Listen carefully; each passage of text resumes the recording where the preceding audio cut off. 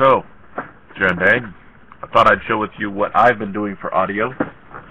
I have a series of devices here. This is my Behringer USB interface. It's a simple bridge. Has in and out, although I'm only using the in. A patch cable with the appropriate ends on it. I have a Behringer C2 microphone. A little bright, but it works. The usual XLR cables.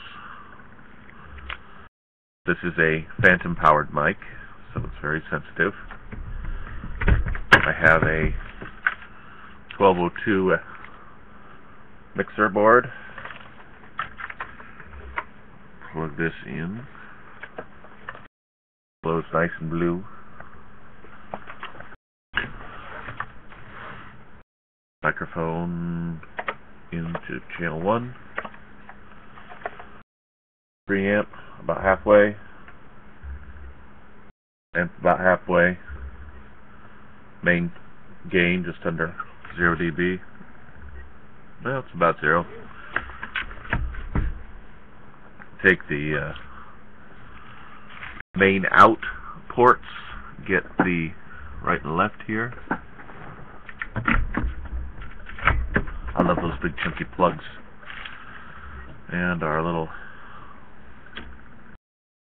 inputs get here, right and left.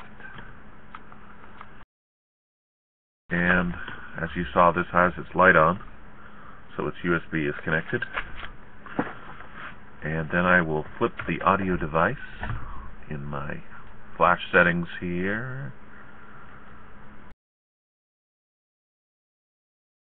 There we go.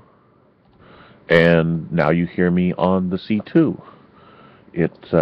I can demonstrate a little bit of amplification by tweaking that up and it goes louder, tweaking it down and it goes softer.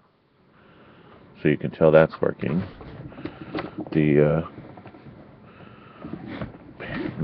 the pan right and left.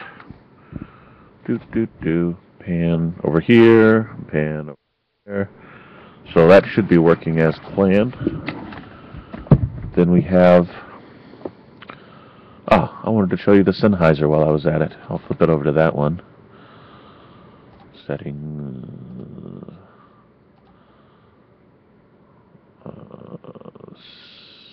See me.